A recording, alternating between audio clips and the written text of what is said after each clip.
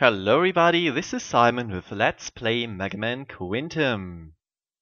Only one star droid remaining of the starting 4, and of course there's going to be 8, and it is Mercury, and much like the metal named after his planet, he can actually turn liquid, which is a very nice touch, much like with the other star droids actually. Suns for those where I don't get the reference. So, these conveyor belts here are a main feature in the level, and they're actually pretty damn annoying because their switching is timed, so they will always switch at some moment or another, which can kind of trip you up, though I really love their interaction with the falling blobs from the ceiling. It is very nice.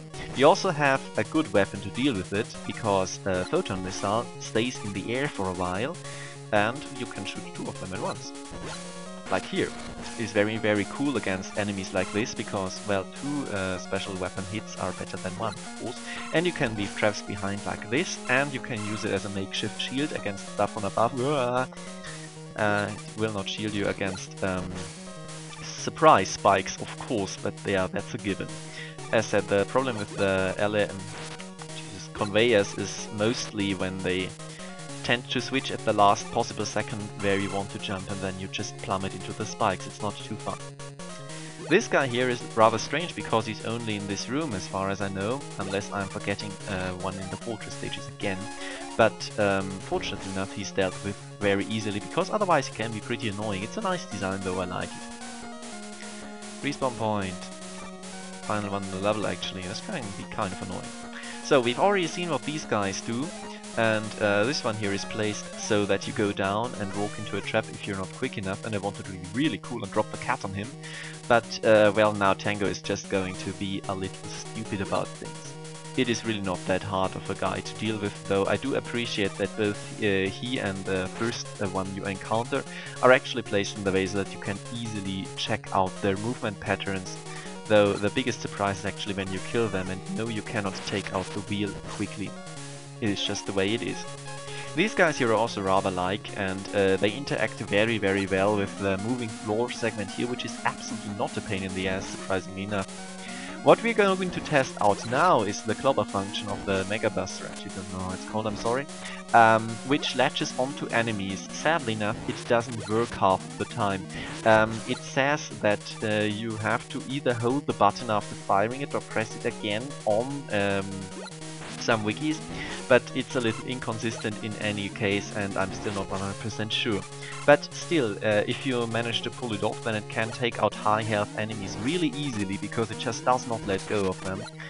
We're going to see it in a second, not on this guy. Some of them are immune, this guy should not be, but as said, it is incredibly inconsistent.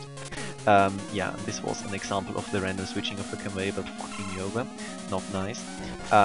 But it is nice to have, I'd say. It also works on bosses actually, though we're not going to see it in Mercury because there's inconsistency.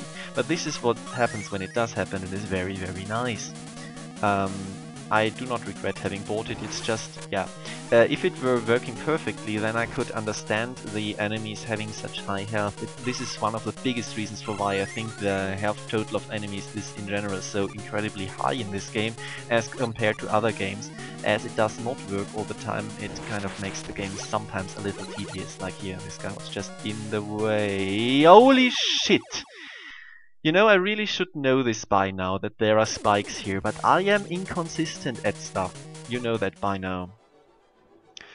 Now I'm going to show you a little special feature. The entire level again to prove that I can indeed do it without dying. Of course it is not the reason for leaving the death in. I'd like you to notice how I perform pretty much the same actions again, because I have of course practiced this level and tactics for it with a few variations which I always tend to think up on the spot. Also clobbering works even less than before. The point I want to make with this is as follows. Quantum is very much a puzzle game as much as it is a platformer. It has a slow deliberation to its situations which provide you with a time limit to solve, but a rather generous one, many tools depending on the level order. As such, a huge part of the enjoyment actually comes from figuring out these puzzles. Conversely, playing the level again after having practiced and understood it is actually not very fun. And it is a feeling I don't only have, and recording always feel a little daunted when picking up Quantum again, because getting a game over at the end of these long ass and honestly kind of tedious levels always feels like such a blow. Replaying shit because you died on a single mistake always sucks, but it especially sucks in a slow game like this. It actively detracts from the overall quality of the game for me, and that makes me sad because Quintum is really fucking good otherwise, and it doesn't deserve to be settled with the extra life limited instant death spikes. Now, a comprehensive dissertation about why I hate extra lives in general would be going a little too far for this already long rant. I just felt this instance of shit happening was a nice illustrative example of my case. Sincerely hope I didn't bore you. And yes, it was right at the end, and you could see that I would still have had to replay a lot of stuff, even if I even if I didn't want to restart it because let's play reasons, of course. So, Mercury is a really easy boss and a huge argument for why you might want to actually take him on first if you can deal with all of the surprise spikes in his level, of course. This is his main attack and the one we're going to get, and it steals items from you. Yes, this E-can is gone for good, which can be incredibly annoying if you're like shelling out money for super tanks, because yes, he can randomly steal those.